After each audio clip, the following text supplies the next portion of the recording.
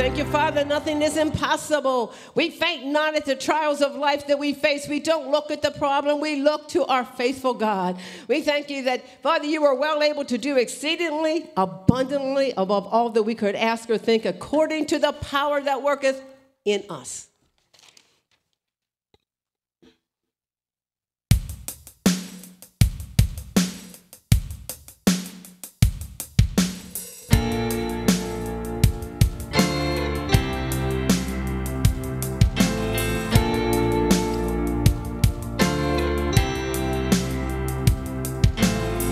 They say this mountain can't be moved. They say these chains will never break. But they don't know you like we do. There is power in your name. We've heard that there is no way through. We've heard the tide will never change. They haven't seen what you can do. There is power in your name. So much power in your name. Move the unmovable, break the unbreakable. God, we believe for it. From the impossible, we'll see a miracle. God, we believe for it.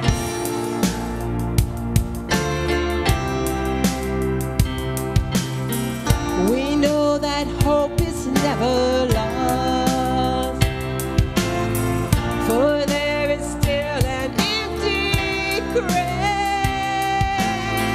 God, we believe no matter what, there is power in your name. There's so much power in your name. Move the unmovable, break the unbreakable. God, we believe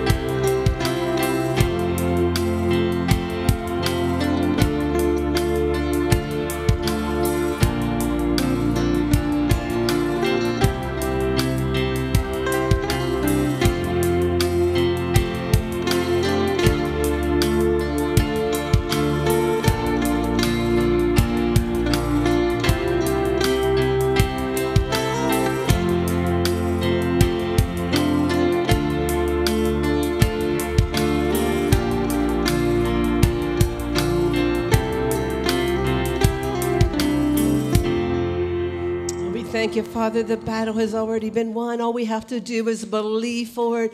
It's you that deserves the glory and all the honor, Father, for what you've done for your Son, giving us life here and eternal life after. We thank you, Father, for all that you want to do, for it is your desire to meet our needs.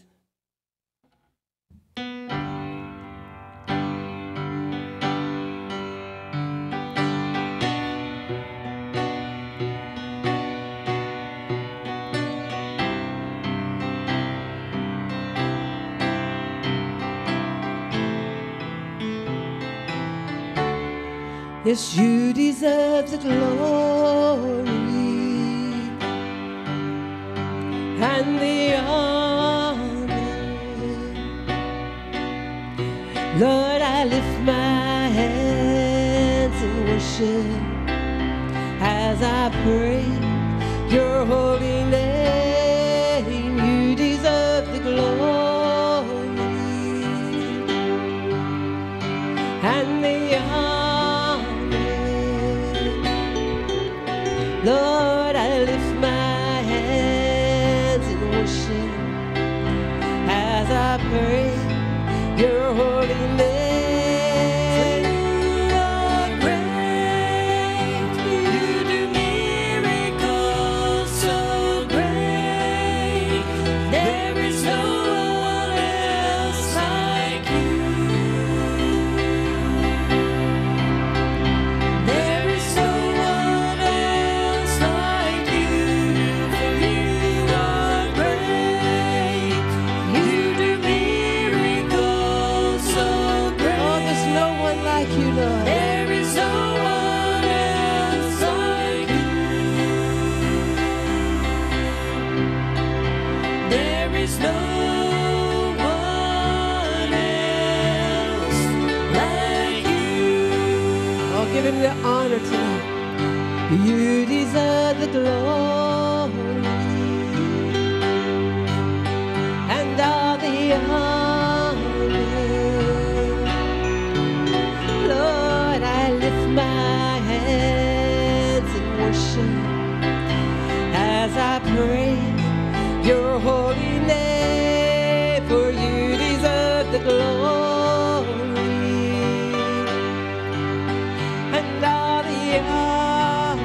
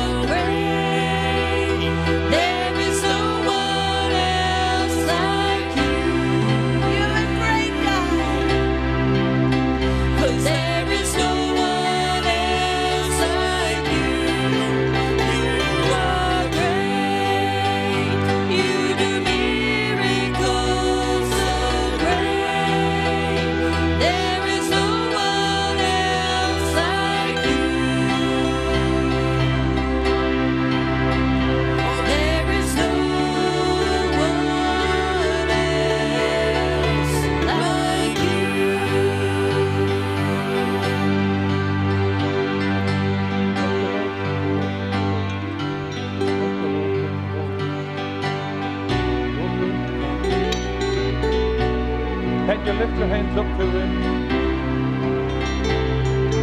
Because He is worthy of all the honor, all the praise, all of the glory. Without Him, you and I are nothing. Doesn't mean that we don't exist, but we are way better with Him than without Him. Father, we do worship and give You all the praise and all the glory. Father, anything that we do out of our own self, out of our own will, the day of judgment, it'll just be burned up like sticks, like hay. But Father, anything that we do, Lord, that You've called us to do and anointed us to do, Lord, it'll pass the test because it wasn't our will, it wasn't our plan. It was Your plan and Your will. And Father, we just give You all the praise and all the glory. Thank You, Father God, for today. Lord, You made this day, and You told us to rejoice and be glad in this day. So, Father, we're determined to become not just hearers of the word, but also doers of it. Thanking and praising You, Father God. You've got us here safely, and Lord, we're expecting to go home safely. Thank You, Father God. You're our protector, our provider, our deliverer, our healer. Thank You, Father, for giving us the written word. Thank You, Father, for giving us the Holy Ghost to teach us so that we can know all this word as we feed upon it, Lord, as we take it into our lives, as we become doers of it. The Father, will be careful, Lord, that any accolades, any accomplishments, Lord, that we would have because of being doers of the word, we'll make sure that we give You all the praise, all the glory, and all the honor. Thank You, Father, once again for what You have done. Lord, what You will be doing. And Father, what You're giving us always, every day. We give You all the praise and all the glory. In Jesus' wonderful, wonderful name. Amen and amen. Turn around and tell somebody, don't forget, God is good to you and I all the time. Hallelujah. Thank You, Lord. Thank You, Lord. Thank You, Lord. Glory to God. I want to remind you again to sign up on the back there, at the table back there concerning the Christmas banquet, January the 19th. That will be at 6 p.m. We always have a good time. This is the first Sunday of 2024. And I can tell you, you got perfect attendance. Hallelujah. Glory to God. All right, open your Bibles over to 2 Timothy chapter 2. 2 Timothy chapter 2. Anytime you make changes, sometimes people look at you, but change is good. It means growth. And we like growth, and God likes growth, and He tells us to have fruit and to bear more fruit and to bear much fruit. So God likes it when we're bearing more and bearing much fruit. Notice, if you would, 2 Timothy chapter 2. Open your Bible, 2 Timothy chapter 2. And we'll skip right down to verse 19, where Paul's been talking to Timothy, because Timothy's pastoring the church at Ephesus, and yet many people consider the church at Ephesus to be a fairly mature church, But if you go back and you study, once again, all these letters were written by the Holy Ghost from the Father to give to Paul and to Peter and the other Timothy, to them to encourage them, and sometimes there had to be correction. Sometimes it had to call out sin that's in the camp, and we have to be able to get rid of the sin. How many think Jesus is coming back very, very soon? Glory to God. I believe He's coming back, and of course He's coming back not for a body that's weak, depleted, and defeated, and disease. No, He's coming back for a church, a glorious church that's walking in victory. And of course, the body of Christ, that's you and I. That's what He's coming back looking. And He wants us to be in good shape when He comes back. Notice in verse 19, he said, nevertheless, the foundation of God standeth sure. And of course, that's in conjunction with verse 17 and verse 18, how people are preaching and teaching, and he calls their names out and says the things that they were teaching that was wrong doctrine, wrong teaching. You know, just because somebody says it sounds religious, sounds biblical, you got to go back and find out if that's really what it says. And if that's what it says, you need to find out the context of it with which it was said to make sure it fits the setting. And he said, nevertheless, the foundation of God standeth sure, having this seal. The Lord knoweth them that are His, and let every one, of course he's talking about those that are His, those that claim to be Christians, and let every one or every Christian that nameth the name of Christ depart from iniquity. Everybody say it, depart from iniquity. Now go to 1 Corinthians chapter 6, and 1 Corinthians chapter 6, and of course, I don't know if you know this or not, but when the Bible was written down, originally it was not written down in chapters. It's a letter. And of course, when God inspired men to put the Bible together, they began to use chapters and verses for reference sake. And so, actually, if you go back and read chapter 5, you'll find out in the Corinthian church that there's fornication. And the church of Corinth, they thought it was no big deal. Now, I don't think everybody did, but I guess the consensus was it was like it wasn't any big deal. And remember, fornication is sin, and we should be judging ourselves. It's very, very important because the Bible tells us that those that do that will not inherit the kingdom of God. Now, that's a little different, twist from people's thinking, but you have to be careful because God's looking for purity. Everybody say it. God's looking for purity. And they wouldn't judge it, so the Holy Ghost spoke to Paul, revealed it to Paul, who was not at the church at that time, wrote the letter to them, and he judged it, and he told them what they should do as Christians. Now, what he said to do, we're going to read in just a little bit. It won't be popular. It'll hurt your feelings. It'll hurt your doctrine. It'll put questions in your mind. And that only means that you thought wrong about sin in the camp. We shouldn't tolerate sin. We shouldn't actually be enabling people to sin. We should be helping people or encouraging people to walk in light and walk in holiness because it's our nature. But notice, if you would, in let's actually go back to chapter 5. 1 Corinthians chapter 5. If you read the first 8 verses prior to that, he's talking about Paul judging the boy who is having a fornication affair with his stepmother.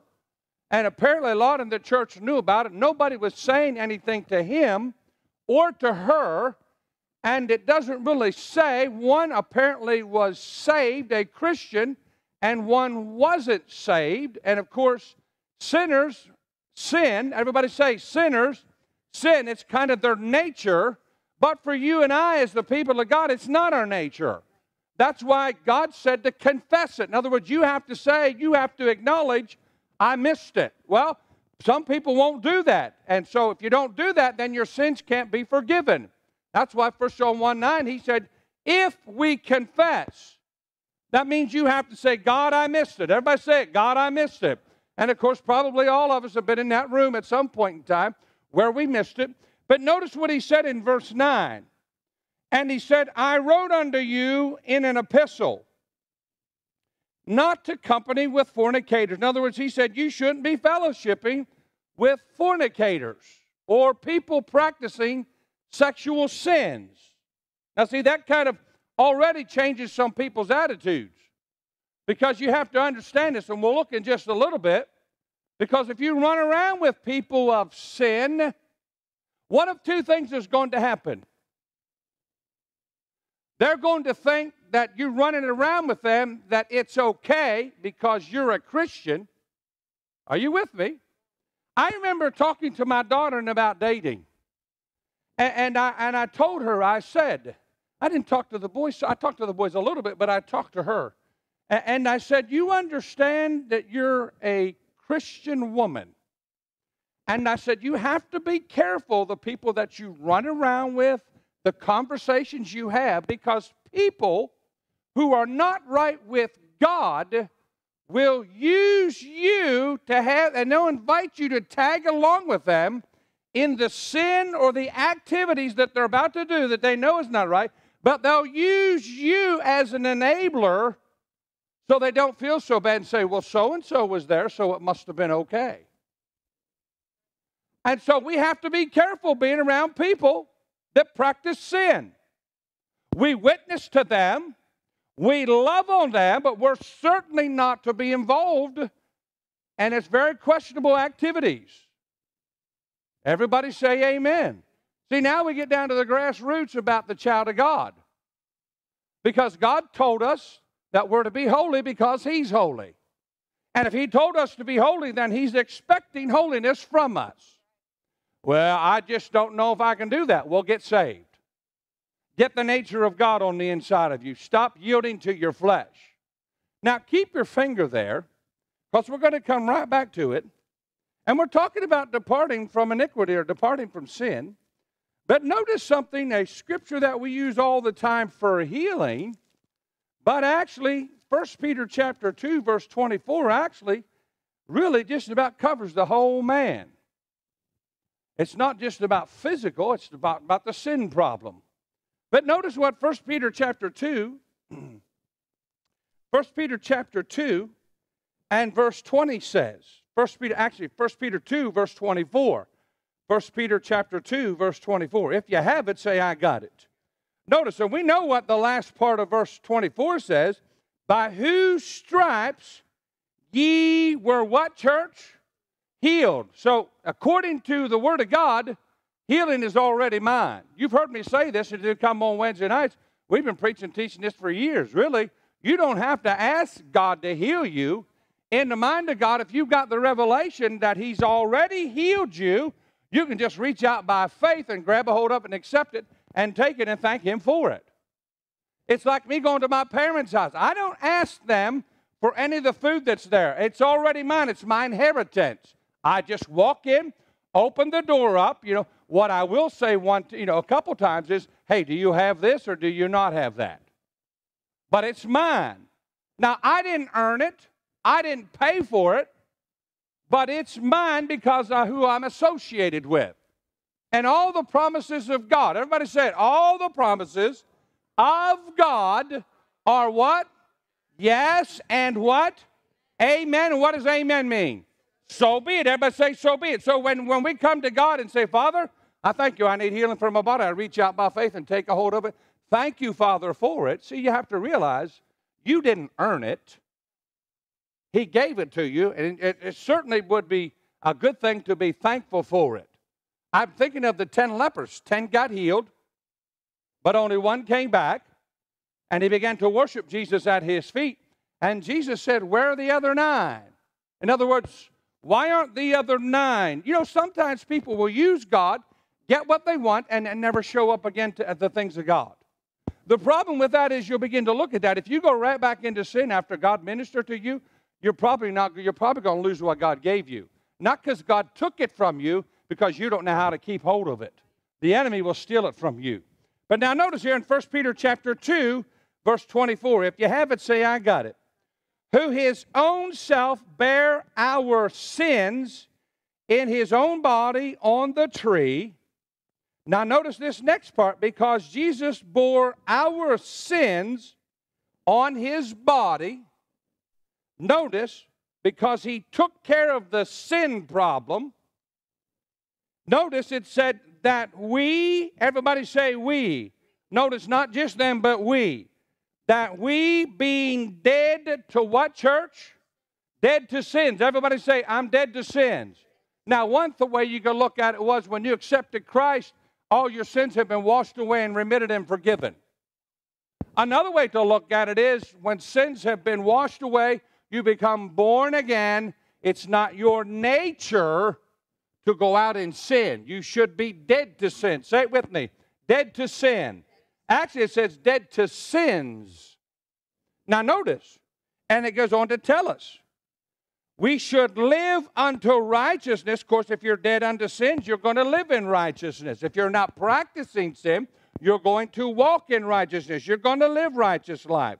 And it said by this, and then here comes the physical man, by whose stripes ye were healed. Everybody say it. By whose stripes I was healed. So, according to the Word of God, my spirit man is dead to sin. Sin doesn't have dominion over me. Colossians says that. God totally took me out of the kingdom of darkness and put me into the kingdom of light. If you're a born-again child of God, you're in the kingdom of God. You're in light. Sin is not what you practice. If you miss it, you get into the flesh and you quickly repent. But it's not your nature. Say it with me. I am dead to sin. Say it again. I am dead to sin. Don't allow yourself to make excuses for that. Be quick to repent and say, wait a minute, I'm going against my nature. Notice in chapter 5, 1 Corinthians chapter 5. He said in verse 9, 1 Corinthians chapter 5, verse 9, and he said, I wrote unto you in an epistle, or which means a letter, not to company with fornicators, yet not altogether with the fornicators of this world. Now he's saying, now listen very closely, verse 10 he's talking about the world. And verse 11 he's talking about the church. Yet you really can't find the action of what's going on in the church versus the world. And that's not a good report. That's an unholy report. And Paul, when he says in verse 10 not to have fellowship, or it sounds like verse 10 he's given permission, and then verse 11 he's not. Verse 10 he's talking about the fornicators and other people. He said you have to be around them to witness to them. See, what we've done in the church sometimes is we've separated ourselves so we don't give ourselves the ability to go witness to people. We don't fellowship with the sin, but we have to witness. Everybody say, we got to witness. If you don't tell them, then they won't hear it. If they don't hear it, then they won't know it. If they don't know it, they can't believe it. If they can't believe it, then they can't get saved. We have to tell them. But in the church, we shouldn't give permission to say, oh, yeah, that's okay. That's not what Paul said, and that's not what the Holy Ghost said. Notice he went on to say in verse 10, yet not, he said, not to have company. He said, now I don't want you to be having fellowship with fornicators, yet ought not altogether with the fornicators of this world, or of the covetous, or extortioners, or of adulterers. For those must be needs go out to the world. You have to preach to them so they can get set free from that. But now notice he said in verse 11, but now I have written unto you not to keep company. Keep company what? With those in the church that are practicing sin. And he said, if any man that is called a brother. So see, he's very specific in verse 11. Verse 10, he says the world. Verse 11 is the brother. Person that says he's a Christian. Be a fornicator. Now imagine this now. Think about this, what he's telling them. This is what was going on in the church at Corinth. A fornicator, a covetous, or an idolater, or a railer, or a drunkard.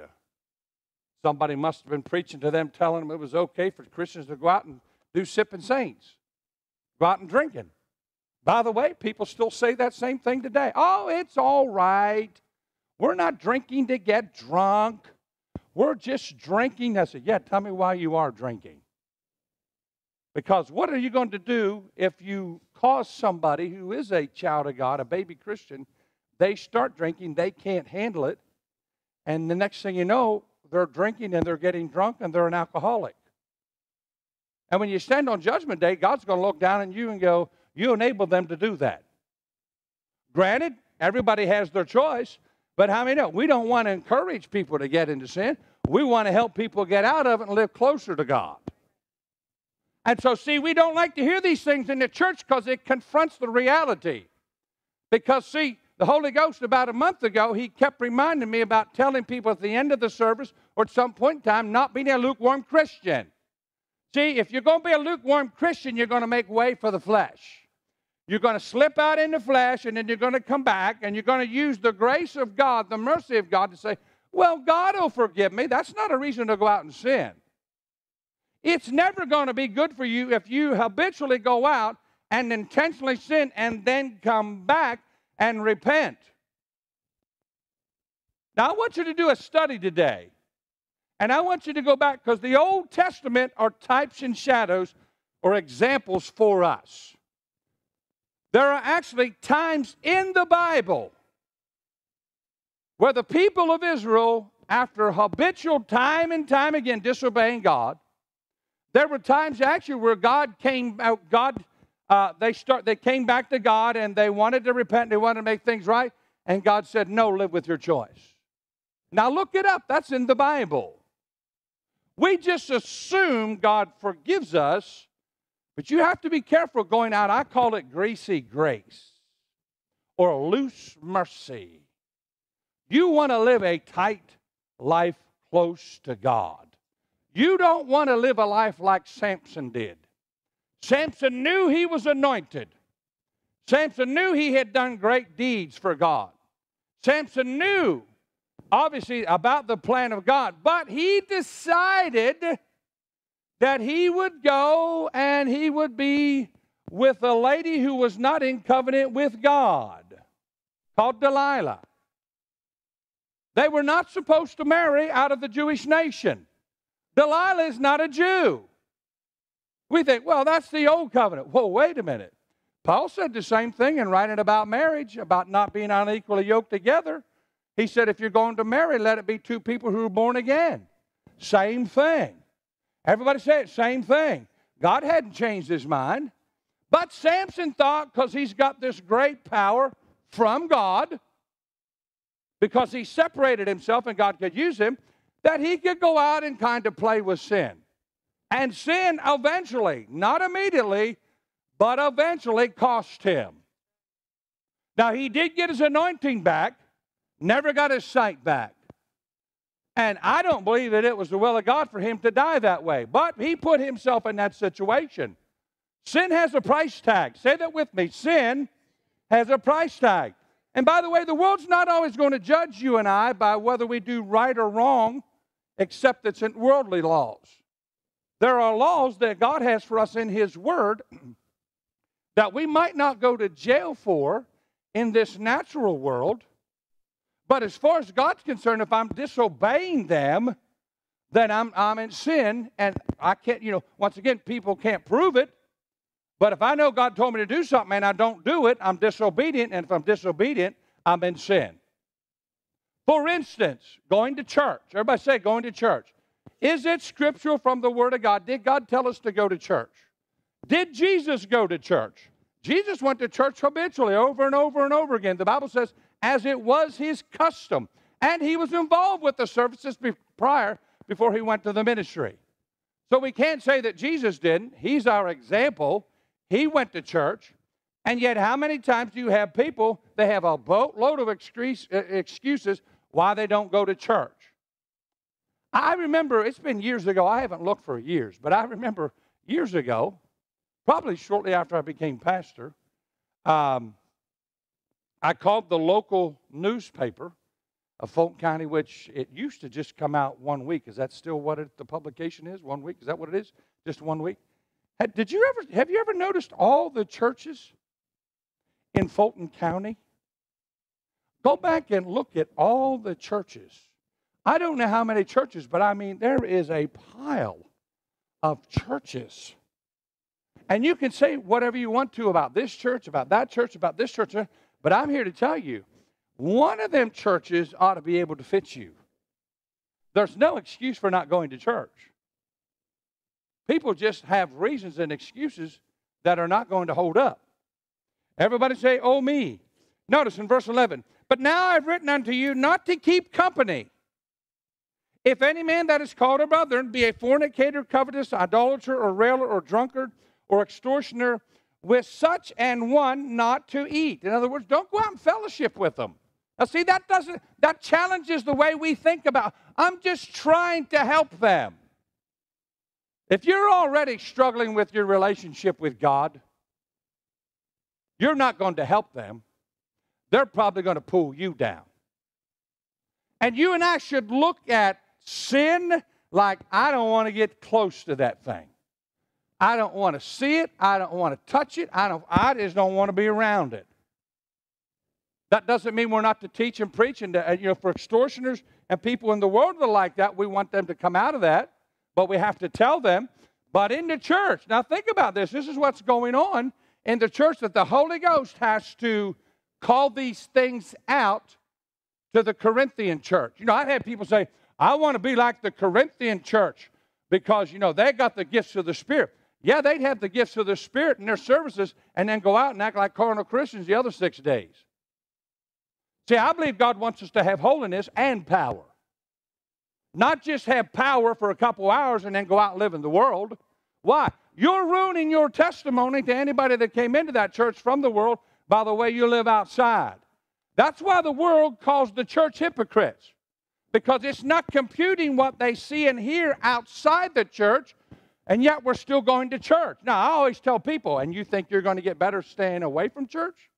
That's not how it works either. You need to go to church. Everybody say you need to go to church. But notice what he's talking about here now. Go all the way to chapter 6.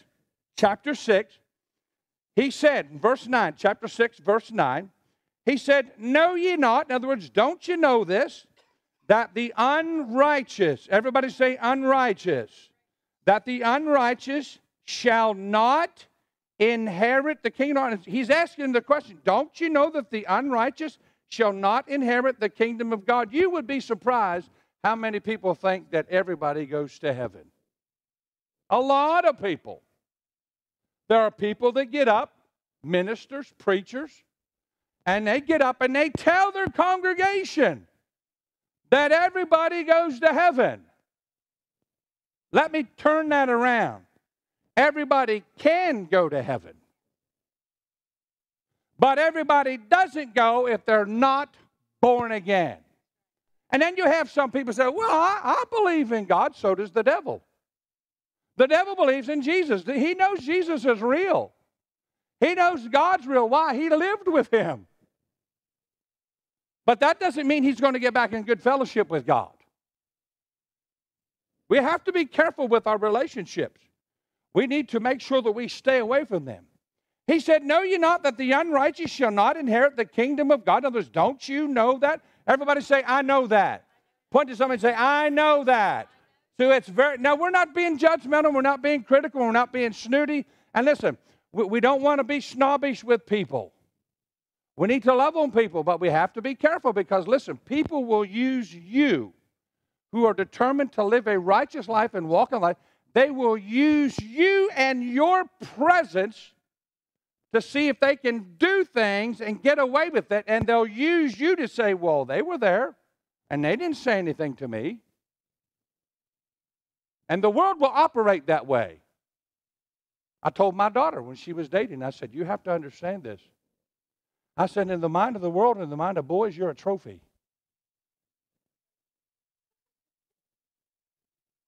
That's right. She's going, I am a trophy. Hallelujah. And Donnie's going, yes, amen. People will use you because you're living right with God to try to have you come and do things with them. And they'll use you and your presence, and if you don't speak up and say, I'm giving you permission, that's how they look at it. We've been in situations, my wife and I, at parties, and everything was going okay. We thought everything was going okay, and all of a sudden the alcohol came out. What did we do? Well, we didn't go up and start teaching and preaching to people. We just got up and we shook hands to the people that invited us there. Thank you for coming. And we just went and left. Why? Because I know how people are. Well, the preacher was here. He didn't say anything about drink. See, you're an enabler if you stay around with that. You're giving them the impression it's okay. Now, the Bible says that we're to abstain from even the appearance of evil. In other words, something looks evil, just like, I don't know, I just don't think so. I've shared my story with you, and once again, what you do is between you and God. But I know the one time I had discovered, I don't know from who, somebody gave me an IBC root beer. It comes in a brown bottle, looks like a brown bottle. It looks like a beer bottle. And I liked it, and I went to a restaurant, and they had IBC. And it said IBC root beer. I knew what I was getting, and I never thought about it. And here I am at this public restaurant, and that bottle was set in front of me, and all of a sudden, I mean, it was just like this conviction came over me, and I realized, and I just felt the impression on the inside, hope nobody knows you're a preacher. And I thought, oh, Lord, you're right. I hope nobody knows I'm a preacher. Because, see, if I don't turn the label around and get up and say, this is just root beer, it's not a beer. See, people are going to look at that from a distance, from an appearance, and think that I'm drinking. I remember being at a situation one time where the event closed with the minister getting up and praying. It wasn't a church service. It was another type of service, but they had a minister come up and give the closing prayer. And he closed his prayer, he walked down the aisle, and he left, and he was outside. As everybody's dispersing, he's out there in front of everybody smoking a cigarette. And I'm like, well, you just ruined everything. Why didn't you go back to the car and smoke your cigarette instead of doing that in front of everybody? You just told on yourself. Well, is smoking cigarettes going to send us to hell? No. But you might have to believe God for healing at some point in time, because it is a proven fact, even from the General Medical Society, that it does cause cancer. Everybody say amen. See, you got one body. You're going to have to take care of it. Not abuse it, take care of it. Everybody say, I'm going to take care of mine. Now notice what he said, verse 9. Know ye not that the unrighteous, in other words, he's asking you mean you don't know this? Well, when you're in carnality, you're not thinking about that. You're thinking, oh, I can get away with this and do it. Listen, God is long-suffering. God is merciful. He'll let you do things for a long period of time, hoping you'll come to yourself, like the prodigal son, eventually judge yourself, make the corrections, repent, and get things right with God. But sooner or later, if you don't, you might have to do like what Paul did with this young man and be turned over to Satan for the destruction of flesh. Notice he wasn't turned over to God. He was turned over to Satan for the destruction of his flesh so that his soul might be saved. In other words, what he was saying was, I'd rather this man die prematurely than keep walking in sin and lose eternal salvation. That's how serious sin is. Say it with me. Sin has a price tag on it. And he goes on. He said, know ye not that the unrighteous shall not inherit the kingdom of God? Be not deceived. In other words, don't be thinking contrary to that. Don't let yourself be deceived in thinking different.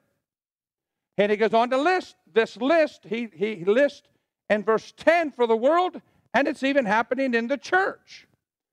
Neither fornicators, nor idolaters, nor adulterers, nor effeminate, nor abusers of themselves. By the way, if you look up the word effeminate, it does refer to and make reference to homosexuality. I know some people, well, I love God. Well, you can love God, but you're going to have to depart from sin. Say it with me, depart from sin. Because he said those that do that kinds of activity are not going to heaven. Once again, we go back to the Old Testament. We find types and shadows. God said he hated it. He didn't just say he doesn't like it. He says he hates it. Why? Because it's going against natural tendencies. And he goes on, and if they're abusing, the Scripture actually says in the 1 Corinthians that they're abusing their bodies. But he goes on, he said, nor effeminate, nor abusers of themselves with mankind, which is also referring to homosexuality, nor thieves, nor covetous, nor drunkards, nor revilers, nor extortioners shall inherit the kingdom of God. And such were some of you. Notice he said that's the way some of you were, but you're not. See, when you got born again, you have a whole new nature. Old things are what? Come on, everybody shout it, passed away. Come on, everybody say it. My old man, my old nature is passed away. Notice, and it says, and all things are what? New. Everybody say become new. When you got saved, you got a brand new life. Your lease got on death penalty, got erased, got wiped away. Now you're into life and life more abundantly. But see, you have to walk in that. Oh, the devil will bring up your past. The devil will bring up past mistakes. Whoa, whoa, whoa. Old things are passed away.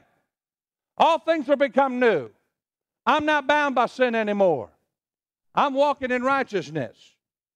And he said, nor thieves, nor covetous, nor drinkers, another verse 10, shall inherit the kingdom of God. For such of you, but you are washed, but you are sanctified. Everybody say it. I've been washed in the blood. Come on, say it again. I've been washed in the blood. Notice it said you are sanctified. See, when you accepted Christ, he washed you of all your sins, gave you a brand new creature. And the word sanctified here means that he separated you for his plans and for his purposes. Sanctification is in everybody this morning. To live a separate life. Now, live a separate life doesn't mean that you live over in your own little world. It just simply means you don't get involved with worldly things as far as sin activity. You have to live within those people of the world, but you let your light shine. You don't get involved. You don't live the way they do. They walk according to the flesh. You walk by faith. They're in darkness. You're in light. They have no salt. You have salt. They have an anointing, but it's from the guy that was kicked out of heaven. We've got an anointing from God that all things are possible. But we have to use our faith. Everybody say it, got to use my faith. But remember, when you got saved, you went over into God's kingdom. You're in God's kingdom. This is your rule book now, how you govern your life. You're not under the rules of this world. You're under the rules of God's law. Everybody say it. God's word is law of the universe.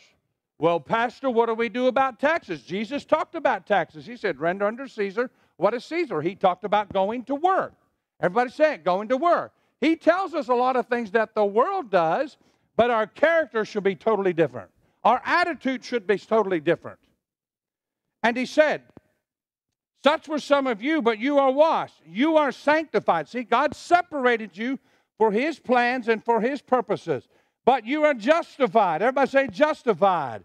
But you are justified in the name of the Lord Jesus and by the Spirit of our God. Aren't you glad for that? Now, go, if you would please, go back to 1 Thessalonians chapter 5 and look at some of these words that the New Testament tells the believer that is just going to kind of rock our whole thinking and excuses that we have to get rid of so we can depart from iniquity, or when iniquity comes and challenges us and wants us to do and go, no, I'm dead to that. Say it with me. I am dead to that. Say it again. I'm dead to that. In other words, that means, now that doesn't mean you can't be tempted. You're going to be tempted. But as far as your nature on the inside, you're dead to it. That temptation is not coming from the inside. That temptation coming to you is on your flesh or your mind. Those are the two elements of you that are not born again. Your spirit's born again. We have to learn to listen within rather than pay attention on the outside. Notice in 1 Thessalonians chapter 5, once again, this is written to believers. Let's start in verse 16. 1 Thessalonians chapter 5, verse 16. 1 Thessalonians chapter 5, verse 16. He said to the church of Thessalonica, rejoice evermore. Everybody say, rejoice evermore. Can you rejoice all the time? I mean, people are going to look at you. Now, I shared with you last Sunday, I had a Sunday school teacher always smiling. It rubbed my fur the wrong way. My fur needed to be rubbed.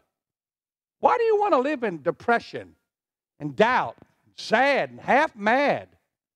Barely ever get happy. Hardly never glad. Straight face, not enjoying anything. See, when the word comes and attacks the way you live, you're probably going to have to change because God's not going to change. Well, it's not how I see it. Of course you don't see it because you don't want to conform to the Word. You want to conform to your lifestyle. By the way, when you ask Jesus into your life, it's not about you asking Him to come along with your plan. It's about Him telling you to come with His plan. You're not yourself anymore. He bought you. He paid for you. And He expects you to follow Him, not ask Him to follow you. Remember when Jesus came to all 12 disciples? He didn't walk up and go, hey guys, can I help you out? No, He said, follow me. Well, just think if they didn't follow Him, what they were missing. They were missing a world of excitement. They were close. They were the inner circle. The Bible actually calls outside of Judas, but those other 11, the Bible actually calls them the apostles of the Lamb. They had a relationship that would probably be like none from the human being side. Even greater, because they lived with Jesus. They ate with Him. They slept in rooms together. They fellowshipped. Teachings. See, all these teachings that we read, we think this is all Jesus taught. No, that's all that the Bible records to give us. What He taught them, obviously, was in line with this. This is enough information to get us through this life to walk in victory and walk in holiness. And you can do it. Everybody say, I can do it. Now, He said, rejoice evermore. Now, see, that'll rub some people's fur the wrong way because I just don't see all that excitement. What's the big deal? Well, because nobody's going to win over everybody straight-laced and a poker face all the time. But joy will attract people. They'll go, why are you smiling? You ever choose somebody out and they start smiling? You go, why are you smiling? I got inside information. I'm going to do what God said do. Notice what else He said. Rejoice evermore, verse 17. Pray without ceasing. That doesn't mean pray 24 hours a day. That just simply means you have a continual, ongoing, routine, regular prayer life with the Father God. You don't have gaps where you don't pray for 2 or 3 weeks at a time. And he said, in everything, give thanks. How much are we to give thanks for? Everybody say it, in everything. Now notice, it doesn't say for everything. Underline that word in. One word can change the whole meaning. See, some people, when they read, they go, well, why am I supposed to give him thanks for this situation? No, it says in it. That means there are going to be things that are not going to be joyful, that are not going to be pleasant, that are not going to be very exciting, that your flesh is going to have a hard time. You're not going to see any reason to give thanks. But while you're in the midst of that, begin to thank God. Why? If I begin to thank God and magnify God, I'm calling on God to come in and intervene on this situation. But if I complain, God will stay back. But if I thank him, I'm inviting him. Remember, God inhabits the praises. The word inhabit means to come and dwell. God inhabits. He'll come and dwell and move with people that are thanking him and praising him. It doesn't say if you're begging, pleading, and bawling, and squalling, and murmuring, and complaining. No, if you're thanking him. Thanking him. Everybody say thanking him. See, when you pray, after you pray, the Bible says in Philippians chapter 4, read verses 6, 7, 8, and 9. The Bible says when you pray, at the very end of it, you ought to be thanking him. Why are we thanking him? Nothing's been answered yet. You're thanking him because you believe you prayed according to what he said, and you believe he heard you, and God is on the rescue. Everybody say it, God's on the rescue. But see, listen, you undo your prayers by complaining afterwards. Or if you say something contrary to what you just prayed, you've just undone what you asked God to do. Because see, a few minutes earlier, by the words of your mouth, you asked him to intervene. Now you're saying he never does anything. And God will go, okay, if that's the way you feel about it, I'll back up. We have to be consistent and hold fast our confession and our profession of what we believe. He said, in everything give thanks, for this is the will of God in Christ Jesus concerning you. Quench not the Spirit. In other words, if the Spirit of God is moving, don't you be the ice block. Don't you be the one putting cold water. You know, you can affect somebody by your attitude and the way you worship by people around you, because I guarantee you people are watching you. Those of you in the back are watching you. But the good part of it is everybody in front of us, we have the opportunity to raise our hands and praise God and thank God. Because, see, there are people that are going through things just like you and I, and they're watching to find out, are you going to praise God or not? Are you going to thank God or not? Don't be the stumbling block. In everything give thanks, for this is the will of God in Christ Jesus concerning you. Quench not the Spirit. Despise not prophesying. Prove all things. Hold fast to that which is good. Now notice in verse 22, if you don't have it underlined in your Bible, here's a good time to underline this in your Bible. Verse 22. This is written to believers. Abstain from all appearance. Everybody say appearance.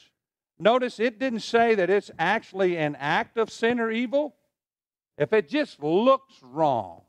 If it just... Anybody ever be around a situation and all of a sudden you're standing there and you're listening and people's talking and you just sense like it's about to get escalated and go ugly and bad? That's your chance to get out. Say it with me. That's my chance to get out.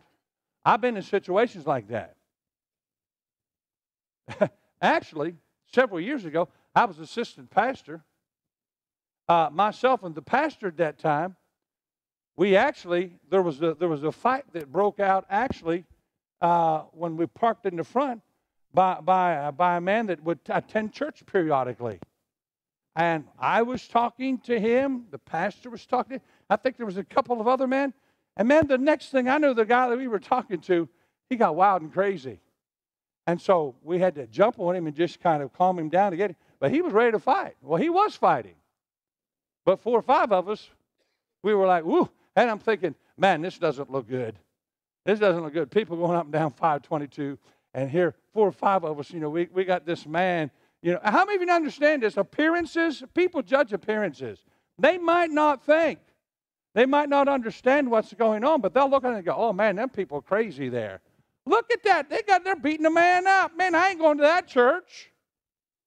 I remembered hearing a story one time. See, things are not always as they appear. I remember a story one time. This man, he was actually sleeping in his bed, and he was a single man. And he knew when he went to bed that night that nobody was in his bed. He said, however, my wife knows the story. He said, however, he said, during the middle of the night, he said, I woke up.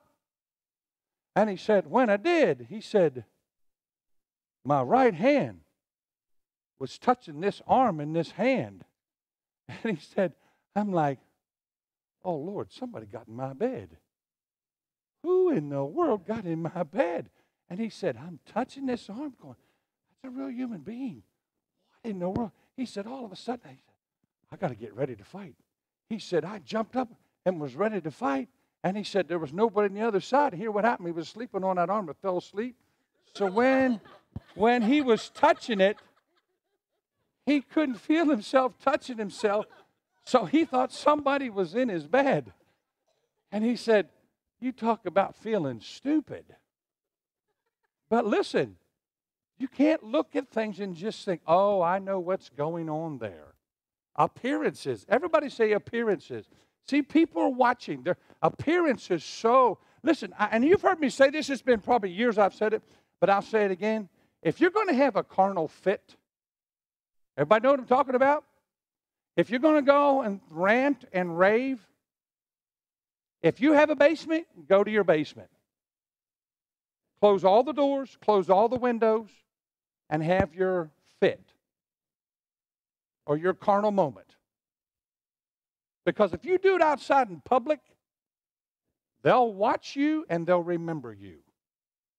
And one incident of being in the flesh, it will destroy years of you testifying to people. And trust me, that person, they can hardly wait to go tell what they saw from that holy woman or man of God. Appearances. Be careful. They're not worth it.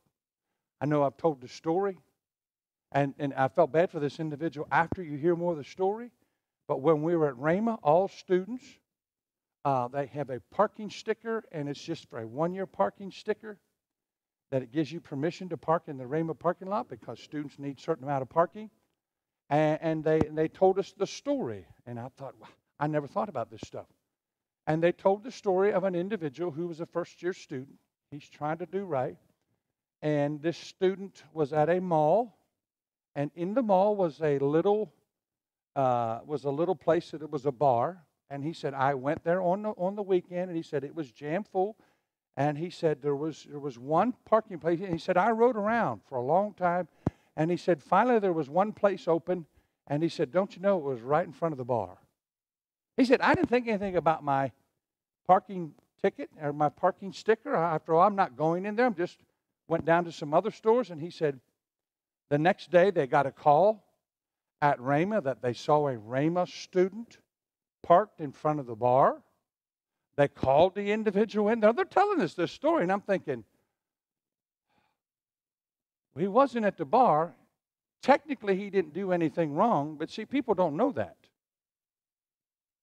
People know what they see. And they'll make a judgment based on what they see. They don't know all the details. They only know what they think. I heard a minister one time say, he said, presumption to many is greater than the truth. Let that sink into you. Presumption to many is greater than truth. Because they presume what they see. Or they presume what they hear. And they make it their truth. Appearances are people are watching you. I don't think people watch me. Oh, yes, they are. Parents, if you got kids, they're watching you. My wife and I, we're just hearing stories now which are funny. And I didn't even know this, but just this past week, my wife, she was making cookies. What was the ones? Not the snowflakes. The cornflakes cookies. Is that right? And what was the other ones? the no-bake cookies. And I didn't know this. But see, this is the perception of your kids. Now, Cam's 30, Chelsea's 33, Casey's 28. And so Cam said he wanted these cookies. And we just liked them because they were good. And here's Cameron's response when he said, "Can you make them?" And Jenny goes, "Yes, I can make them." He said, "Oh, yeah." He said, "Now listen. He said, "Oh, yeah, I want them cookies. Those are the cookies that poor people eat." His perception, see, they didn't know that things were tight for her and I. We didn't try to, "Oh, man, tight, money's tight." No, we just managed it. We did what we could do. But now they look back and they go, now my son calls them poor people's cookies. And I'm like, "Son, what? You like them? What does it matter?" And of course, then they found out after the years they've grown up that the reason that she made those, that's just something you made up, wasn't it? Or did you have a recipe? Did you find a recipe? She found a recipe, but she said, instead of me going out buying all these other stuff for the other cookies, we just whipped something up that we had at the house, and the kids loved it. But see, their perception of people, how they look and view you. I remember Smith Wigglesworth. He would go out and minister to people, and he said, and this came from Lester Summerall, Smith Wigglesworth, when he was out doing the work of God, he always dressed up. Once he was done doing what God told him to do, then if he would go out into the cities, then he would dress casual. He said, "Why would I dress different? I'm doing the work of God. I'm giving God my best." And see, I could see that because people are watching us. They're watching to see, are we going to conform because the world does it? Or are we going to do it because God told us to do it? See, you got to be careful about fads.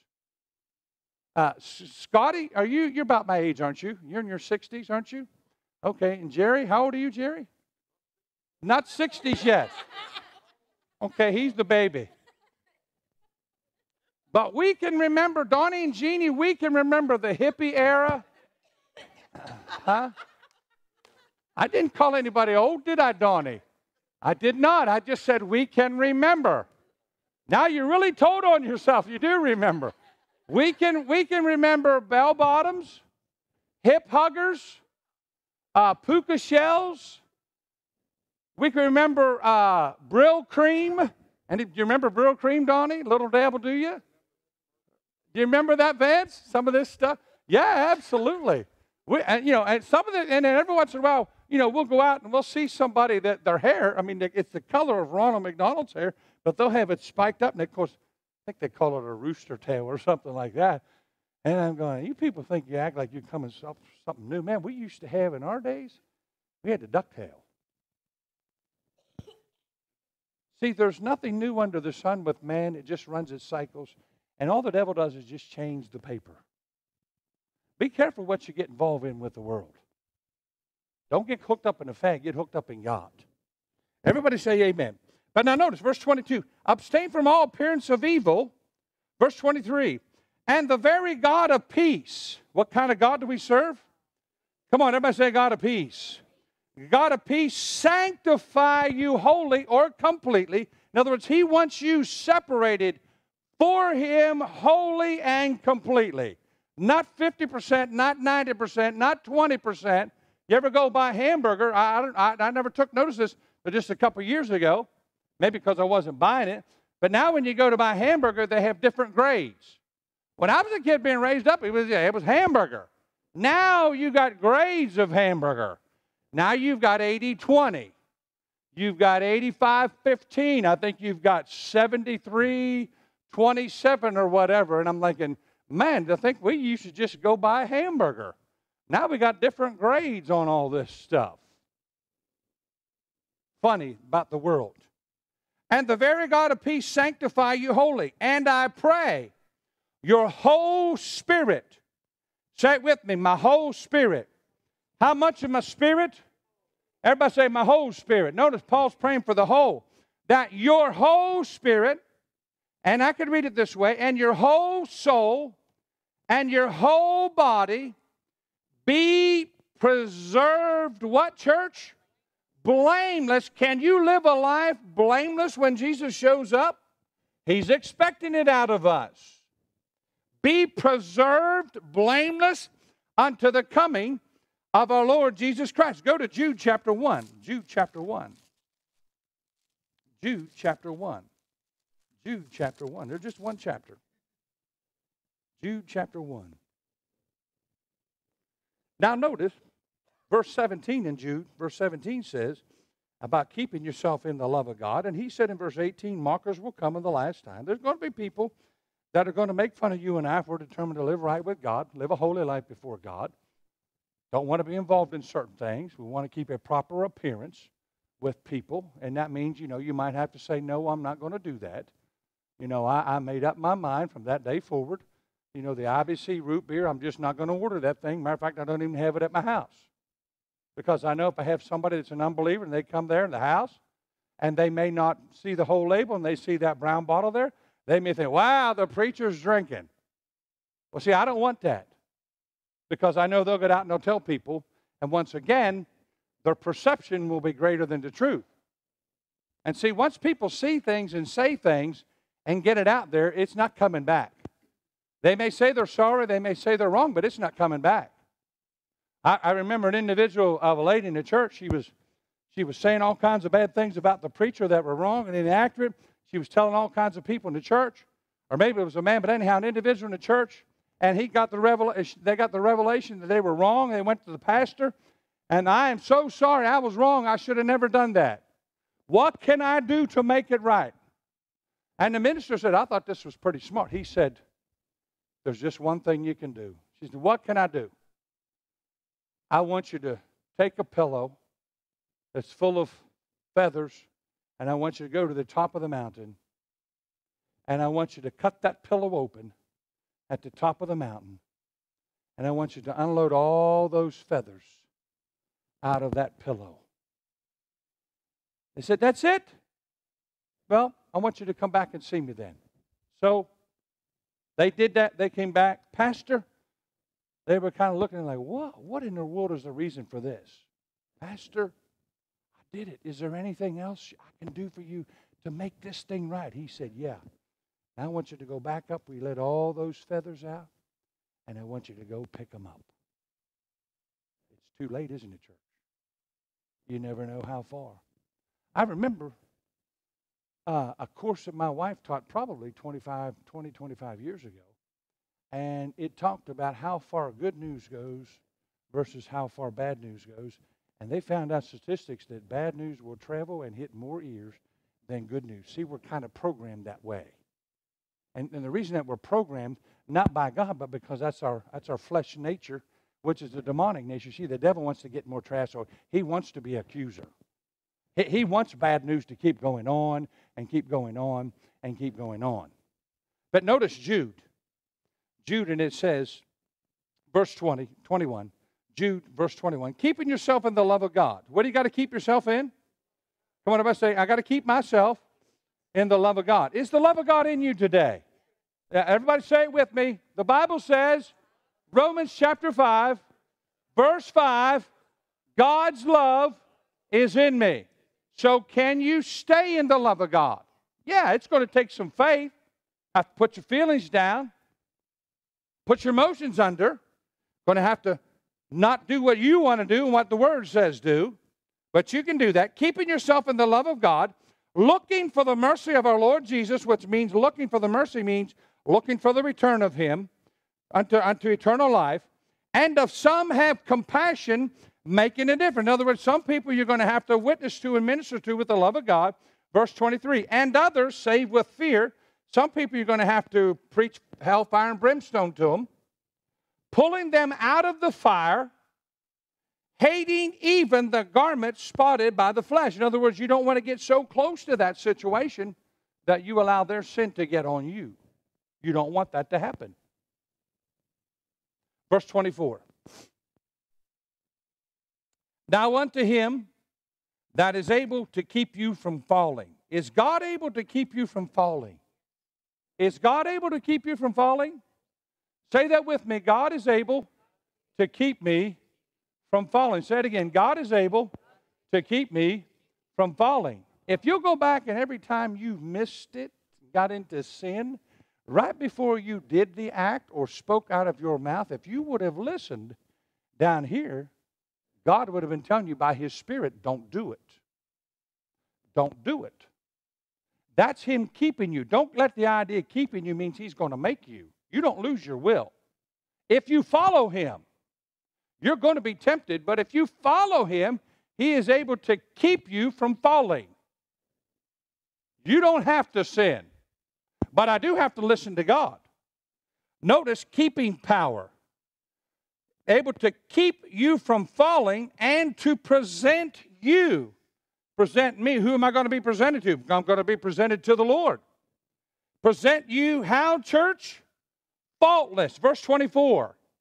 Everybody say, God's plan is to present me faultless on Judgment Day. Say it again. Faultless on Judgment Day. See, you don't want to leave this earth and then get up and go, I got to repent. No, you want to be faultless when you leave here. Everybody say it, faultless. Now, go if you would please. Go back to 2 Timothy chapter 3. 2 Timothy chapter 3. Stay with me real quickly. I want to show you these scriptures, and it talks about being perfect and blameless and faultless. And see, sometimes we think, well, we just can't help it. Oh, yes, you can. You're just listening to your flesh. You're yielding to your thoughts. You don't have to do it. The enemy will bring up your lifestyle that you used to do before Christ, or your past mistakes. Well, you did it once. You might as well just go do it again. No, not today. I'm dead unto sin. Say it again. I am dead unto sin. Say it again. I am dead unto sin. Now notice, verse 17, 2 Timothy chapter 3, verse 17. 2 Timothy chapter 3, verse 17. That the man of God, what's the person here now? The man of God. Everybody say the man of God or the woman of God. See, word here means mankind. That the man of God or the woman of God. Don't you like that? Are you of God today? Say it with me. I'm of God. That's a good tune to it. I'm a woman of God. I'm a man of God. Feels good saying that, doesn't it? That the man of God may be what, church? Perfect. Everybody say perfect. King James says perfect. My wife's translation says complete, which it certainly means that. If you're perfect, you're going to be complete. Say it with me. That the man of God may be perfect or completely, notice, thoroughly furnished unto all good works. In other words, really what God wants is He wants a person who is a vessel of honor, which we're going to start looking at in verse 20. But remember, and God's so real with this, He said in the church there are people of honor, there are people of dishonor. What does He want from us? He wants vessels of honor. Say it with me, vessels of honor. Now, God would not tell us to do something or to walk in something we couldn't have or accomplish. You're going to have to say no to your flesh and say yes to your spirit, yes to the word. And He said, furnished unto all good works. Every child of God. This is one of the reasons why you need to come to church on a regular, routine basis. Why? So you can be taught how to be able to lay hands on the sick. So you can be taught how to witness to people. So you can be taught how to teach people about tithing, about how to intercede. You can tell people about using the name of Jesus. If you don't come to church and you're not hearing the word on a routine, regular basis, you're not going to be completely well-rounded. You're not going to walk in that perfect man because God can't use you where you haven't endeavored to have teaching and be able to step out and use it. The less information you have, the less ability you can do for God. He'll use you according to your faith. Well, you can't have faith for something you haven't learned or something you haven't been taught or something you don't want to hear. But God wants us to be well-rounded. He wants us to be complete. He calls us a perfect man. Everybody say a perfect man. What does that mean? Well, if I have an individual, and if I need this individual to go talk to somebody about the baptism, I can go to this person that knows about the baptism and teach that person, and hopefully that person will respond and get filled with the Holy Ghost. Right on the other hand, there's another person that maybe where the same individual that went and taught somebody how to get filled with the Holy Ghost, There may be somebody there that needs healing. I can use that same person because they're perfect and complete and say, hey, I need you to go to your workplace, a different person, and talk to them about healing. But I can't be used of God if I don't know how to minister to them. That doesn't mean you're going to have to know everything. Because see, he's going to start off with, what do you believe and what do you know? Sometimes we think we have to have all the answers. Well, first of all, who says they're going to ask questions? They may just say, yeah, I believe that, and just walk right in it. I've had people actually, since becoming pastor, that called me up, and the last one called up was from Baltimore. And the reason he called me was, he said he couldn't find other Rhema churches. And I'm like, that doesn't make any sense because I know the Rhema church is down in Baltimore. But anyhow, and he said, you're the first one that answered. Maybe that was the key thing, that answered.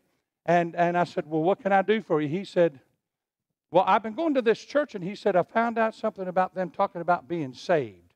Can you explain that to me? So I did explain about the plan of salvation. See, you can't explain that to people and answer their questions if you don't know what the Word says. That's why he wants you to be complete and be well-rounded, and God goes, there's my perfect man. I can use him for anything. That's the way God wants every child of God in this place to be.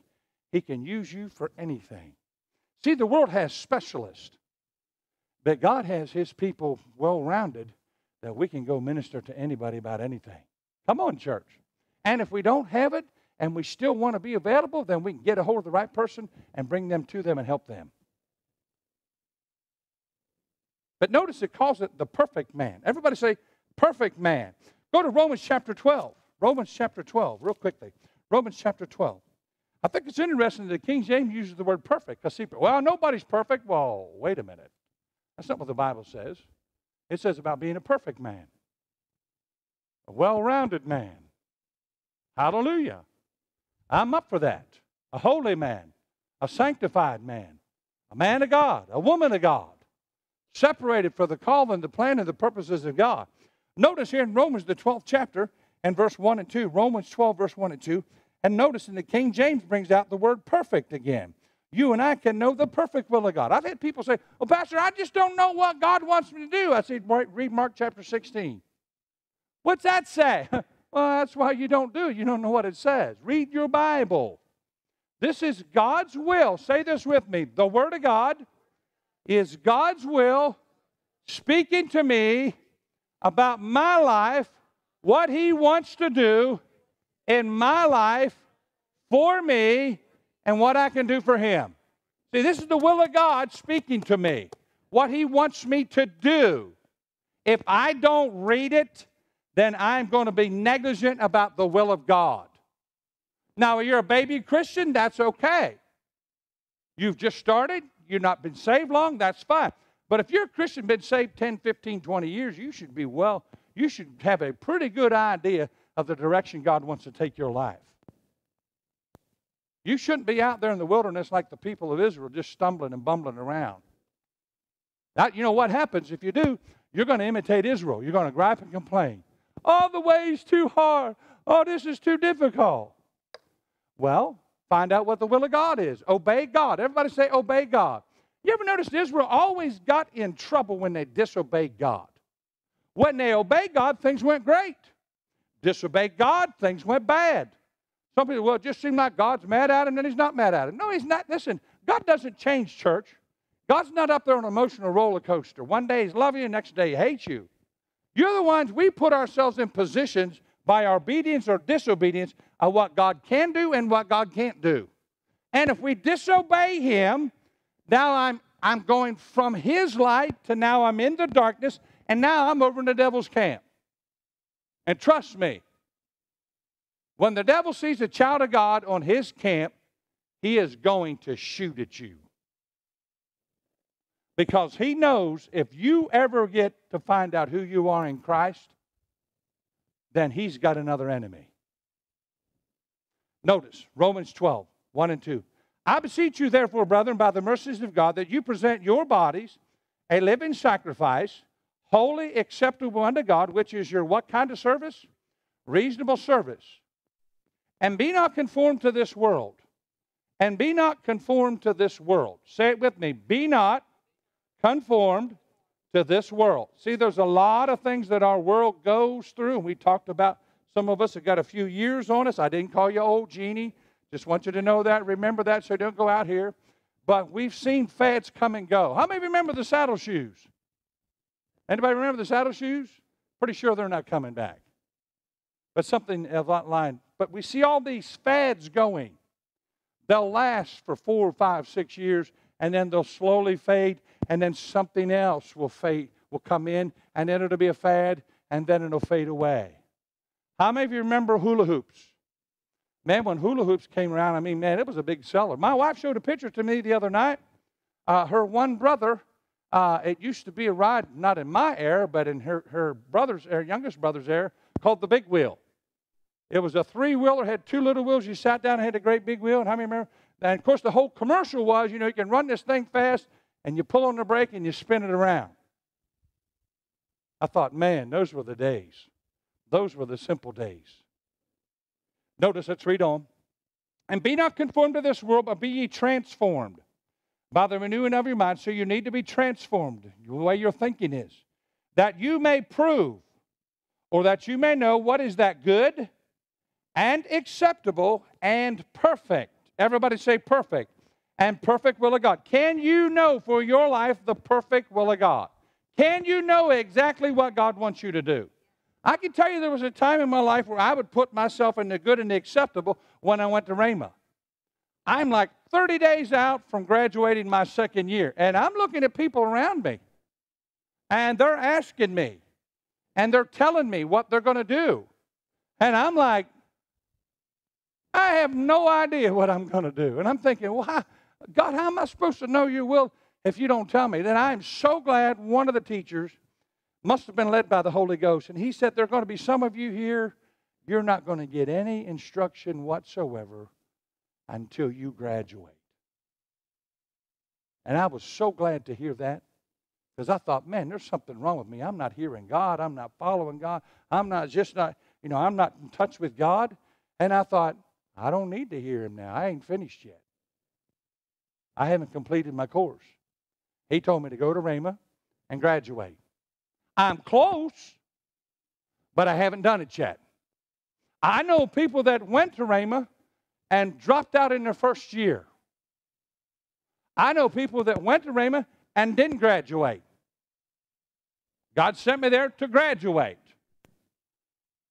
So why do I need the next step if I haven't completely finished the step that he told me to?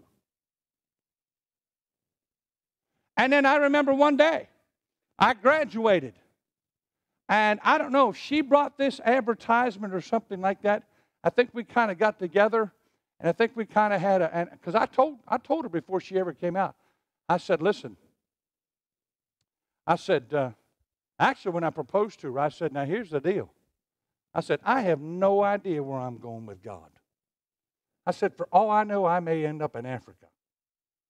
And of course, Africa, it was just like, she goes, I'll go. I'm thinking, I might not want to go. But she said, I'll go wherever you go. I said, because I have and I didn't have a clue. All I knew was God gave me one step and I had to do that. See, sometimes we think God's going to lay out everything. You probably can't handle it. You just got to be faithful and do what God tells you to do right now. And listen, no matter what you hear other people say this or that, if God's telling you to do something, you just stay with that and be steadfast and be faithful. Everybody say, got to be faithful. Be faithful means what? You put your hand to plow, you just keep plowing. There'll be people coming, there'll be people going, there'll be people who are going to do other things. But until God tells you something different, you keep doing what you're doing. Now, if you're doing nothing, get your hand to the plow. Because, see, God doesn't give direction to a parked car. At some point in your life, you're going to have to get in the car, put it in gear, and start going forward, and he'll tell you to turn left or right. Everybody say amen. Notice, everybody say, I can know the perfect will of God. Now, go to Colossians real quickly. Colossians chapter 1. Colossians chapter 1. Colossians chapter 1. Colossians chapter 1. Colossians chapter 1. Stay with me. Almost done. Colossians chapter 1.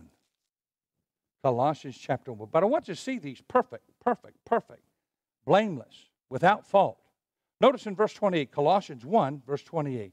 Colossians 1, verse 28. Colossians 1, verse 28. Do you have it? Colossians 1:28.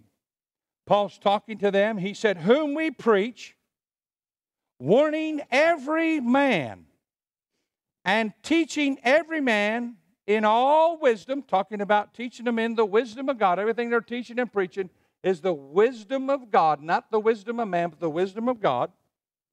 Now notice, what's the reason for that? Why do we teach and preach? Here's the goal that the Holy Ghost gave to Paul, gave to you and I, and gave to every preacher, that we may present every man or every woman, how, church? Perfect in Christ Jesus. Every goal for every preacher, teaching and preaching and teaching and preaching, is to be able to do what? When you stand before Jesus, you can hear these words, well done, thou good and faithful servant. But notice he uses the word perfect, complete, wholeness, perfect, complete, wholeness. Go to Philippians chapter 3. A couple more real quickly. Philippians chapter 3. Perfect. So when people start talking, well, nobody's perfect, they say, whoa, whoa, whoa, whoa, whoa. Start whipping these scriptures out and say, wait a minute, you can live a blameless life. But if you miss it, you can be quick to repent. How many of you know? If you're quick to repent and God forgives you, how many of you know that sin's been washed away? It's off your record. It's not held against you. And you're back in right relationship in the things of God. Notice Philippians chapter 3. Philippians chapter 3. Philippians chapter 3. And go all the way down. Well, let's go to verse 13. Philippians 3, verse 13. He said, brethren, I count not myself to have apprehended. In other words, the word apprehended here means not to arrive. In other words, I still need to grow more. I still need to learn more. It doesn't mean he's not admitting and saying he's in sin. That just means he has more to learn, which that's something for you and I. There's always more to learn about the Word. But this one thing I do, forgetting those things which are behind. See, it would be very easy for Paul to go back and find out remember how he persecuted the church before he got saved. The devil would like to condemn him, to stop him and think, man, I should have never done that. No, old things are what, church? Passed away. Behold, all things are what? Become brand new. Say it with me. I am a new creature, a new creation. And who's the creation in? Christ Jesus. So who are you going to imitate? Christ Jesus. Absolutely. Those things which are behind, and reaching forth unto those things which are before, I press toward the mark for the prize of the high calling of God in Christ Jesus. Let us therefore, as many as be perfect. That's interesting, isn't it? Notice what he's saying here now. He's talking to a specific group of people. Let us therefore, as many as be perfect. See, he's not talking to just anybody in the church. The word perfect, but once again, I want to bring up the word perfect to you. Because it's amazing how many times God will put the word perfect in there. And yet we say, Christians say, well, nobody's perfect. And really what we're doing is we're giving ourselves excuse to sin. But if you go back to the word of God, he said perfect man. Say it with me, perfect man. We just read Colossians, a perfect man. What kind of man's God looking for? Perfect man. What kind of woman is God looking for? Come on, everybody say perfect. Now see, you ought to know this. Your heart ought to be perfect with God all the time. All the time. You don't have any room for condemnation. Walk it in the light. Walk it into fellowship. Perfect fellowship with the Father. In the light. No gray areas. You're in that light and you're in that fellowship. Everybody say perfect. Anybody ever have something happen to you and you go, man, that's perfect. Couldn't happen any better. That's what I want to hear from God. Well done. Well done. Philippians. Let us therefore, as many as be perfect. Of course, the word perfect, if you translate it, it literally means mature or well-rounded or complete. Be thus minded, and if anything be otherwise minded, God shall reveal it unto them. Now, go to one scripture, if you would please. Go to Luke, the 5th chapter. Luke chapter 5, last verse of Scripture. Luke chapter 5. Actually, go to John chapter 5. John chapter 5. We go to Luke, but we're going to go to John. John chapter 5, last verse of Scripture. Stay with me now. I shared with you last week, Jesus talked to several people, and they weren't born again because anybody that he ministered to, as far as healing, they were all under the old covenant, and none of them were born again until after Jesus was resurrected. But I want you to notice in John, the 5th chapter, John chapter 5, and notice in verse 1, John chapter 5, verse 1. Do you have it, church? John chapter 5, I'm going to read it from this little Bible. John chapter 5. And I want you to see something that Jesus is going to bring about to this man, the potency of sin and what sin can do against you. John chapter 5, verse 1. Are you there? After this, there was the feast of the Jews, and Jesus went up to Jerusalem. Now there was at Jerusalem by the sheep market a pool, which is called in the Hebrew tongue Bethesda, having 5 porches. How many porches, church? 5 porches. And in these lay a great multitude of impotent folk, of blind, halt, withered, waiting for the moving of the water. So these were people, basically, that medicine could not cure. They were incurables. In the natural, they had no hope from the medical science arena. Incurable. But God, in His mercy, would empower an angel that He sent to come down and bring about in the waters at a season, and apparently it must not have been the same time every time. It just says a season. That God would give that angel enough power in that water that whatever it was that was wrong with their physical body, just that one person would be healed. Everybody say, just that one would be healed. So let's read on. Verse 4. Verse 4. And an angel went down at the certain season into the pool and troubled the water. In other words, it moved the water. So when the people saw the water move, apparently they didn't see the angel, but apparently the water moved. When they saw the water move, because apparently this must have been happening for years, and this is just the mercy of God. And then God will do that sometimes. He'll just heal people in spite of themselves. That's called the sovereignty of God. But by the way, listen, church. Listen, pay attention to me. You want to hear this? God did not call the church to live by the sovereignty of God. He called us to live by faith. Sovereign move of God means He may do it and He may not do it. But He can do it. You don't want to live like that.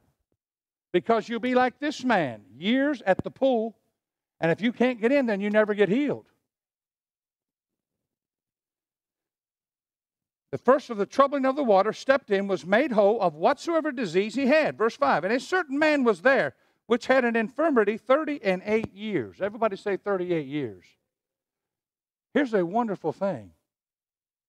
You don't have to wait 38 years to get healed from God. Because 1 Peter chapter 2, verse 24 says, by His stripes you were what, church? Everybody say, I was healed. Aren't you glad you don't have to wait 38 years? Are you ready for this? Aren't you glad you don't need any man to take you to go get healed? Because really, the man that He was looking for showed up. See, we got the man Christ Jesus. See, our man's Jesus. By the way, He's your elder brother. You want to look up the big brother? That's good. And He's the captain of our salvation. So we got a man. We got somebody that'll justify us, and we can plead our case and say, thank you, Father, for by His stripes I'm the healed. Hallelujah. You got the man Christ Jesus. All right, read on. And a certain man which had been there infirmity 38 years, and when Jesus saw him, and knew that he had been now a long time in that case, he said unto them, wilt thou, now listen, isn't this interesting? He saw this man, he knew this man was sick, he knew he was incurable, and yet he asked the man if he wanted to be healed. I don't know about you, but that still amazes me. Why? He's looking to find out what this man is believing for. God is looking to find out, what are you believing for? Blind Bartimaeus, he did the same thing. I mean, remember the story, Mark chapter 10, verses 48 to around 52. Blind Bartimaeus. What? Have you ever thought about it? Blind Bartimaeus couldn't see. If you're blind, you can't see. I want you to go back. Once again, here's your little study today. This is your second thing. Go back and find out how many times people that came to Jesus or he came to them, he told them to do things that they couldn't do in order to receive their healing. I don't know how many times he told people that were laying on cots, arise. He told them to do something they couldn't. If they could have done that, they would have already done it and got up. Why did he tell them to do that? Because they needed to believe what he said. See, faith requires some action. If you believe you're healed, then you believe you're healed. And listen, and then you're going to act like you're healed. I remember Kenneth Hagin when he got healed. He said he hadn't, nothing happened yet in his body. He's 16 or 17, laying there in the bed. And he said, Lord, and he prayed the prayer of faith. He found out about the prayer of faith. Irvin James, he said, I prayed the prayer of faith. And he said, I thought, and now I am healed. And he said, I laid there and nothing happened. He said, I thought, wait a minute, I'm doing everything I know to do. He said, all of a sudden the Holy Ghost said, well, if you believe you're healed, healed people don't stay in bed at this hour of the day. He said, I knew exactly what. Have you ever noticed when the Holy Ghost tells you something, you know exactly what he's talking about? See, he's also called the Spirit of Truth. He said, I knew exactly. He said, I knew I had to start acting and trying all of my best to get myself out of this bed and begin to stand. See, faith requires some action. Where's that from, preacher? Acts chapter 2 says faith without works is dead. Most in the church have the faith. They just have no action. Now let's read on. Stay with me. Jesus said, wilt thou be made more whole? In other words, do you want to be healed? That's an interesting question. Some people don't want to be healed. Don't think everybody wants to be healed.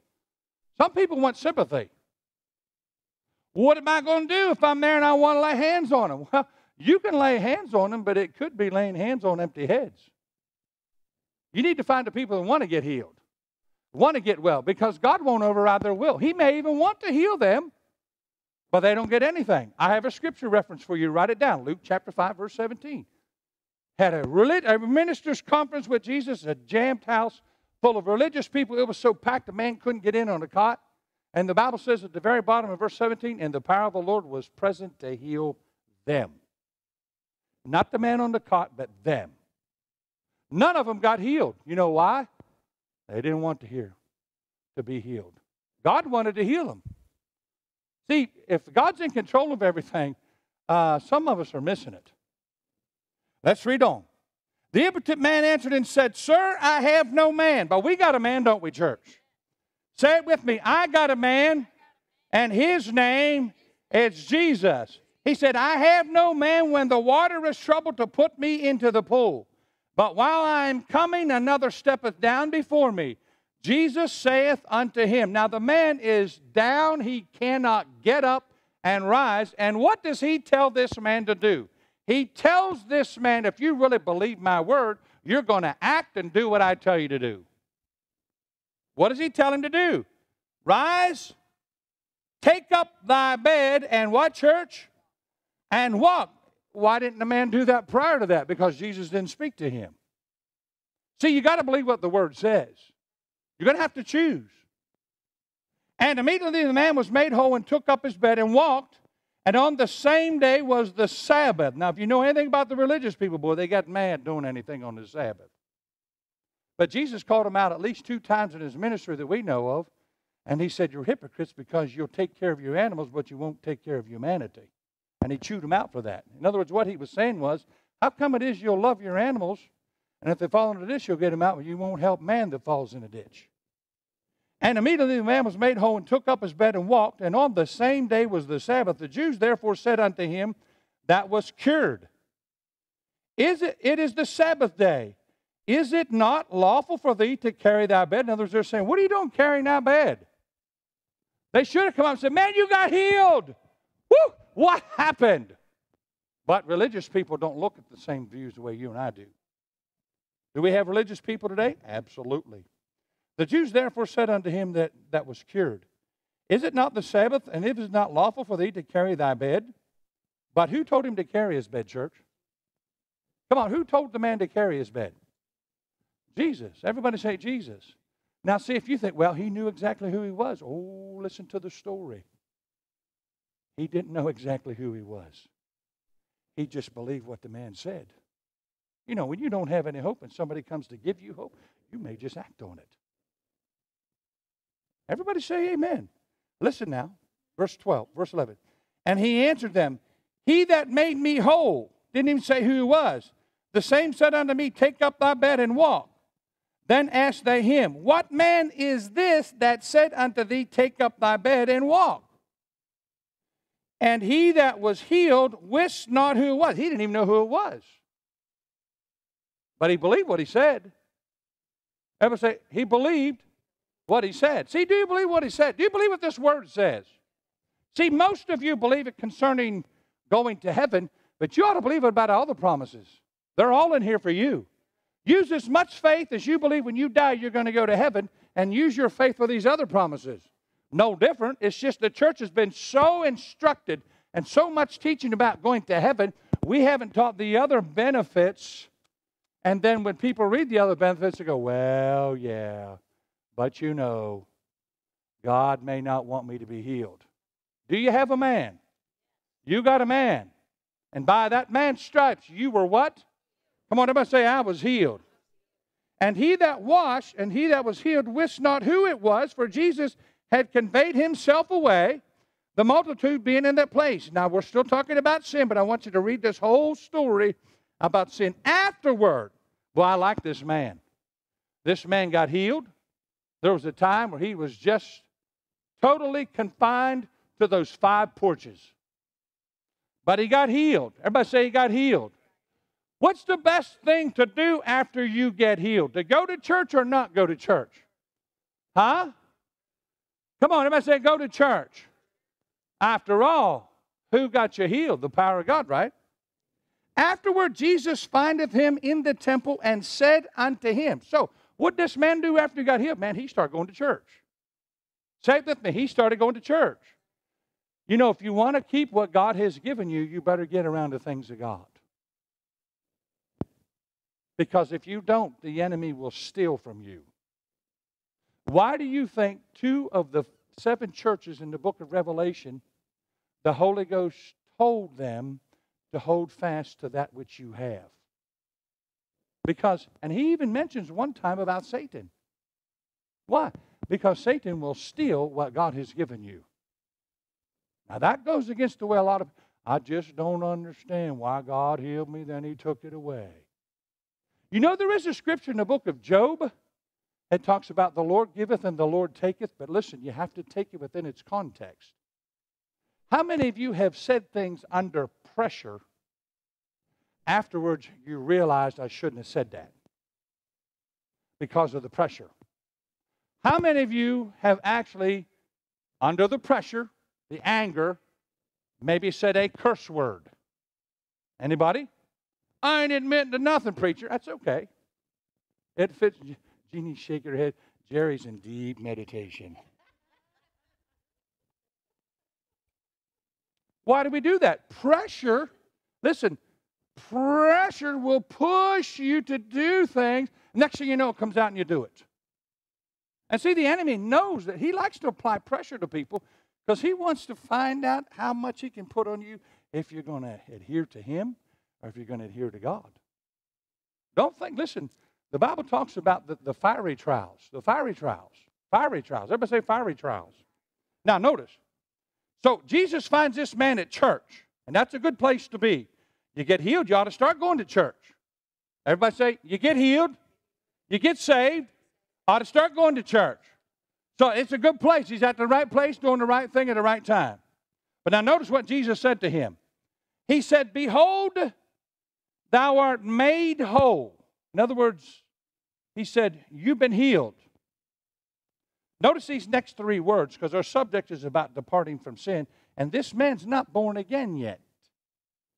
What's the next 3 words, church? Everybody say it, sin no more.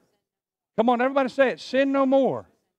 Now notice, sin no more, or if you don't, or if you continue sinning, Jesus is literally telling this man how to keep his healing. You want to keep something God has given to you? Sin no more. Don't walk in iniquity. Don't walk in transgression. Don't yield to the flesh. Say it with me, sin no more. Now notice, Jesus is very real with this man. He said, you've been healed and you're whole. Don't sin anymore. Apparently, sin must be an option, even to the unbeliever. See, sometimes we think, well, I just don't have any control. Well, then who is in control? Now, if you want to come down to that, you sure don't want to admit the devil's in control. Now you've really put yourself in a bad situation because God should be in control. Say it with me, sin no more. Notice, lest or else a worse thing shall come upon thee. Now write this scripture reference down. Matthew chapter 12, verses 38 to like verse 47. Jesus is talking about evil spirits being cast out of a man or out of a house. The house is referring to the man. And he said that spirit will go in dry places, and he's looking to come into another body. He can't find any way to get back into another house or a temple, which is our body. And so he goes back where he was kicked out. And the Bible says he found the house clean, swept, and empty. Empty's not good. You want to be filled with God. You don't want to be empty. Say it with me. I don't want to be empty. Now, it's funny because, see, the world will tell you in meditating, the world tells you when you're to meditate in these cults, they tell you to empty your mind. But when God tells you about meditating, He tells you specifically to meditate on the Word, which is not empty. So you have to be careful listening to what the world says.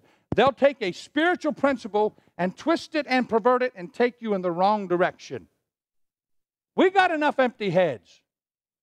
We need to be meditating on the Word. Say it with me. Meditate on the Word. If I'm meditating, and by the way, how much do I need to? I'll just tell you, God set the standard. He said day and night. By the way, He said it more than once. If He said it more than once, you ought to take heed to that. But when He says it twice, because see, the Bible and the Scripture said in the New Testament, every promise be established by the mouth of 2 or 3 witnesses. So when He says it twice, that means doubly, you ought to pay attention. He told this man how to keep his healing. He said, sin no more. Otherwise, you go back and read Matthew chapter 12. What happened? That demonic spirit came back, and he saw the house was empty. It was clean. It was nice and garnished and everything well prepped, but it's empty. Notice God wants you to be filled with the Word and filled with the Spirit. Ephesians 3:19 and Ephesians 4:13 says, God wants us to walk in the fullness of God. Say it with me, fullness of God. Why does He want us to be in the fullness of God? Don't give any room for the enemy. Do you have a scripture for that? Yeah.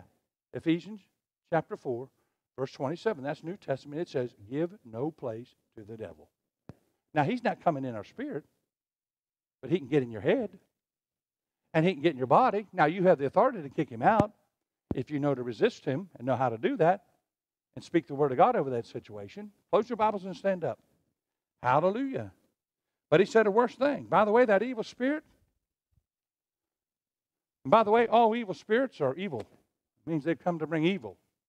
The Bible says he went and he got 7 more wicked spirits, and more spirits that were more wicked than him, and they came back into that house, and that man was worse than before. Sin has a price tag. Sin is not going to make you better. It's going to make you worse. Hallelujah. Let's just go ahead and lift up our hands toward heaven. Father, we just thank you for today. Thank you, Father God, for getting us here today safely. Thank you, Lord, as we go home today, Father.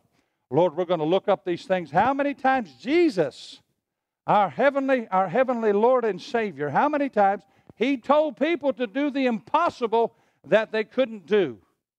And as they responded and acted in faith in what He said, Lord, they arose and they became healed.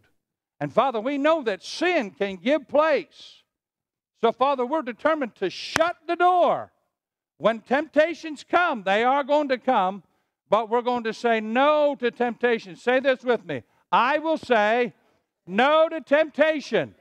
I'm determined this next year to be a temple, to be a vessel of honor, a vessel called, a vessel sanctified for the purposes of God.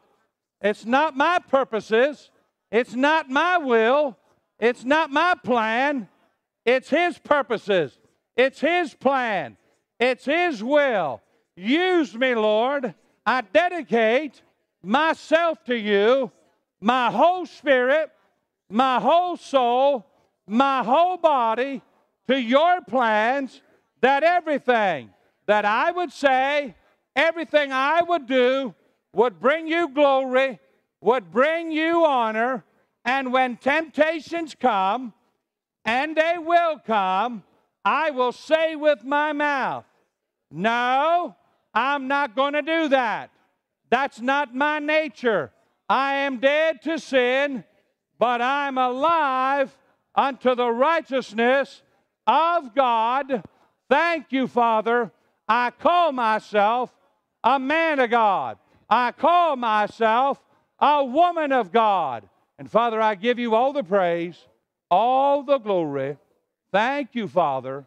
If there are things that I'm doing that it's just the appearance of evil, I'm open to you showing me, because I don't want to be a stumbling block. I want to be a stepping stone to help other believers and those that haven't accepted you to come to your Son, our Savior, and be born again. Thank you, Father, for everything you have done, everything you are doing, everything you will be doing. Thank you, Father. This is going to be a good year of prosperity, a good year of abundance, and I'll give you all the praise. I'll give you all the glory. In Jesus' name, everybody say amen. Turn around and tell somebody, don't you forget, God is good to you and I. How often? All the time. Then look at him and say, and go today and sin no more. See you Wednesday night.